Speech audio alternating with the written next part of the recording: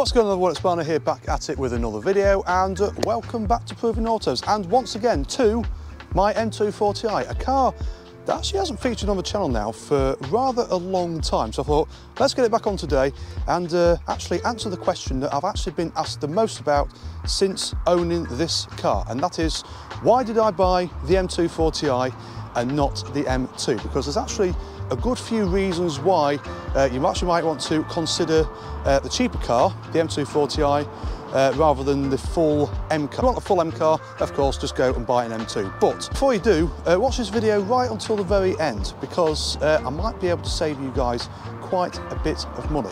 Now, just be clear, don't get this confused with the M2 competition. We'll already go over that in another video. So we're talking about the original M2, or the OG M2, as it is otherwise known. Now actually, just before we get into the video, there's a little bit of housekeeping to take care of. Now, I am going on a big road trip with the M240i. That is actually going to take place actually a couple of days after this video goes live. So now would be an absolutely perfect time to make sure you are subscribed to the channel, because otherwise you are going to be missing out on two huge videos that are going to be coming to the channel soon, and that is going to be of that trip. Okay, so yeah, make sure you're subscribed. A good 94% of you guys currently aren't yet, so yeah, it'd be great to get more people on the channel, and yeah, just help us get to 1k subscribers. And also do go and give me a follow on Instagram as well. Details are in the description. I'll leave the username on screen for you now, because I'm going to be posting live updates from the trip as well. Now, I'll give you a little bit of a teaser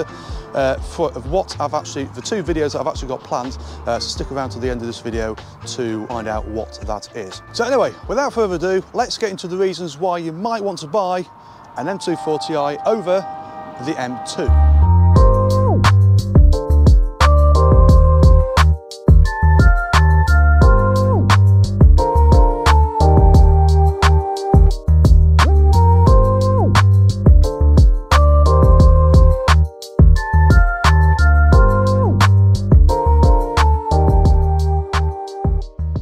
So yeah, I suppose the purpose of this video really is really to compare points between the two cars, and then hopefully this will then make your mind up of which car to buy, I suppose. So anyway, let's start under the bonnet, because as no surprise at all, there will be differences under the bonnet. So the M240i has the B58 3-litre 6-cylinder engine. Now, this is actually the newer engine that they've put in it. So that produces 335 brake horsepower as standard and 369 pound-foot of torque.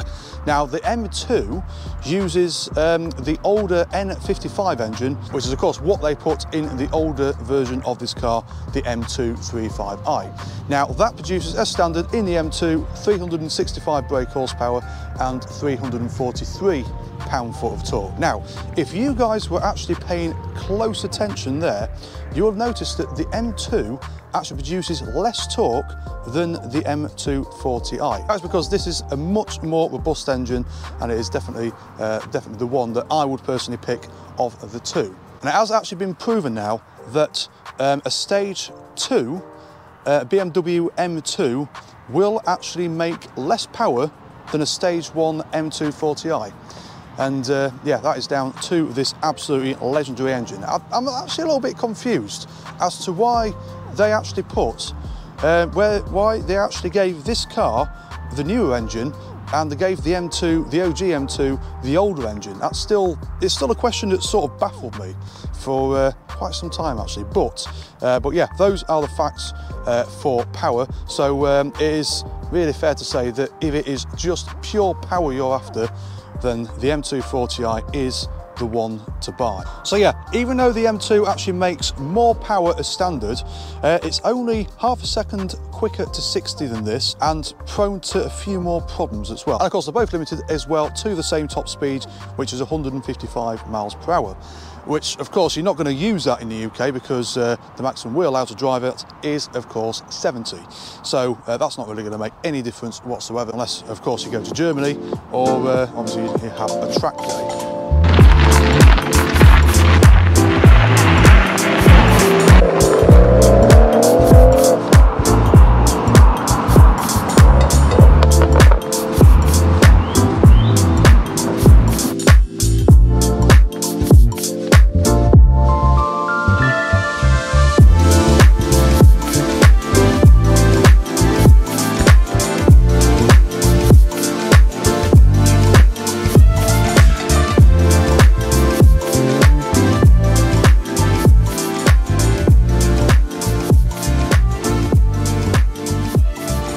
So I suppose what I've just mentioned about power, that is all well and good. However, from here on, this is where, I mean, apart from a couple of points towards the end, this is where the M2 actually starts to come into play a little bit more. For instance, you get, I believe in the M2, you do get more equipment as standard. For instance, now correct me on this if I am wrong, but I do believe you get cruise control as standard, you get Harman Kardon, heated seats and so on. Probably even Pro Nav as well, possibly, but I'm not too sure of that. You don't get anything like that as standard in the M240i. All of them are optional extras, which is actually a real shame. I do think it's a bit of a piss take, I think, some of the optional extras actually on the M240i.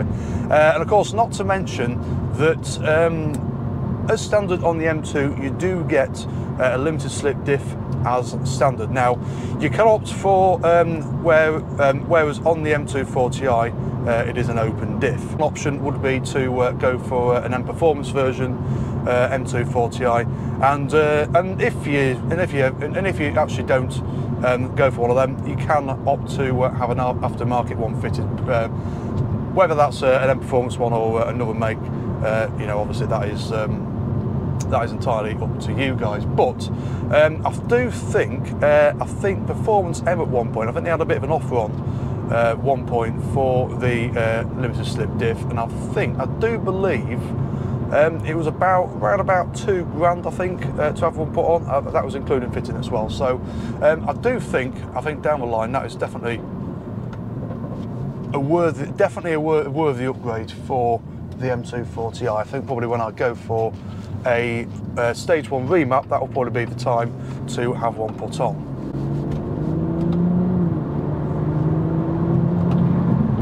Yeah, I mean, it's a bit difficult really for me to actually compare personally, because I've never actually driven an M2, so I'm just going by facts and figures, okay?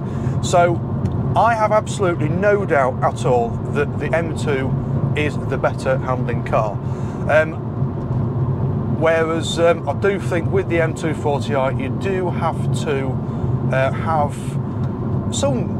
I do believe you would have to spend a little bit of money to get it up to M2 stage, and you know, that is something that can be very, very easily achievable, I'm sure. Just get around this roundabout quick. Oh, acceleration opportunity coming up here.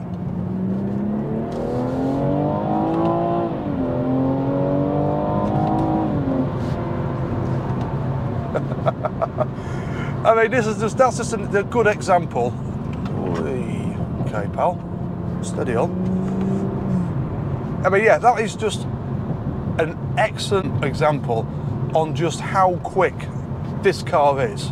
I mean, you've just put your foot down and it just feels totally instant. It's just, yeah, just unlike any other car that I've ever driven. So that just makes you, yeah, that just really puts things into perspective on how quick this car is. So you might think, do you actually need an M2? The M240i will do things do things beyond expectation. Another point actually, why you might want to go for the M240i over the M2, this is actually a good point for this car, whereas is actually fuel consumption. Now, this car has the 8-speed ZF gearbox. The M2 has a 7-speed dual clutch system. However, so when you're on the motorway, you've got an extra gear, so of course lower revs. So that means that actually the M240i is a little bit better on fuel. So if it's that you are concerned about, then that's another plus point for the M240. Now, I suppose really this is the main sort of point the main reason really why I chose this car over the M2, and that is down to the price. An M2, I was looking on Auto Trader earlier, that for about 10 grand more, so we're talking about, you know, 2018, that's what this is, just over 30,000 miles, and this car, when I bought it over a year ago, was 22 grand. I've just seen one as well, 67 plate on Auto Trader, for about what I paid, about what I paid for this. An M2 as I say, about the same sort of age, you know, same sort of mileage, is about 10 grand more. To actually get a decent M2, you're gonna have to spend over 30 grand still. And that really, like, I know there are faster cars than the M240, I know that. But for the money, you just really cannot go wrong with this at all.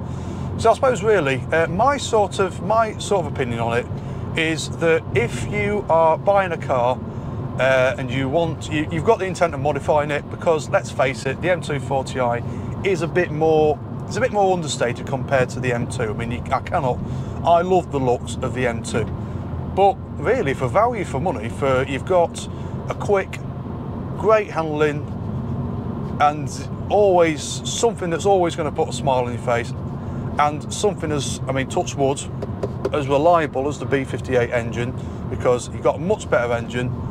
So you just sort of have to ask yourself the question, really, is it really worth 10 grand more? All right, yeah, if you don't have a limited slip diff, if you don't have an M Performance version, you really do want to be spent, and it's something I've got planned down the line, getting a limited slip diff fitted. So I suppose really that better shockers, better suspension, you know, stuff like that. That's stuff you can do down the line, and it is all going to cost you good money. But at the end of the day, you sort of think, I don't really think it's still going to come to less money than it is for an M2. So I suppose bottom line is really, my opinion really, is that if you're buying a car for the intent to modify it, you know, you want to push power, stuff like that, then I don't actually think there's much point in buying the M2. If you want a decent car out of the box, so you've got enough power, you've got a great handling car out of the box as standard, then the M2 is probably your car to buy. I think that's my sort of bottom line. I bought this car with the intent to modify it, so that was sort of like the main, and with the value for money as well, that was kind of the main selling point for me personally. Different people's circumstances might be different. You might have people with money no object and stuff like that. I was on a bit of a budget, so you know, that was that's why it sort of led me to this. But when I actually drove it, I was actually really surprised. So I thought, yeah, that's definitely the car for me.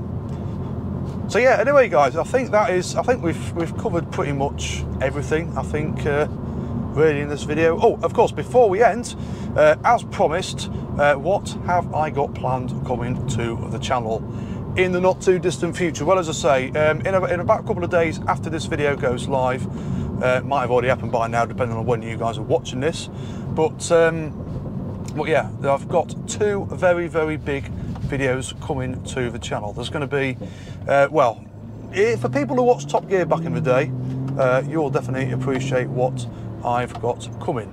So the first video is going to be a one tank challenge. I'm going to be driving all the way from Grimsby all the way down to Land's End in Cornwall. I'm going to be attempting to drive this car 430 miles on just one tank of fuel.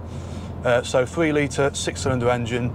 Is it going to be possible? Well, until I've actually attempted that, we don't know. And then the video after that, this is definitely this is definitely the main event, I think. The video you see after that is going to be me attempting to get from Land's End to Nest Point in Lowestoft before the sun rises. As you probably remember a particular Top Gear episode where Jeremy Clarkson attempted to do that in a supercharged Jaguar XJ. So yeah, those are two definitely worth subscribing, guys, because you don't want to miss out on anything. And as I say, do give me a follow on Instagram as well if you haven't done so already, because I'm going to be posting live updates from the trip, and of course you guys can see what I get up to in real time. By the way, I think that's going to be it for today, guys. So if you enjoyed the video, guys, you found it useful, then a thumbs up is always appreciated. Also, consider subscribing if you haven't done so already. And if you do that, do not forget to hit the bell icon. Make sure you turn on all notifications. This road is terrible. So you don't miss out on any future stuff to come to the channel. Okay, so until next time, guys, thank you all so much for watching. Make sure you look after yourselves, stay safe, and I will see you all very soon.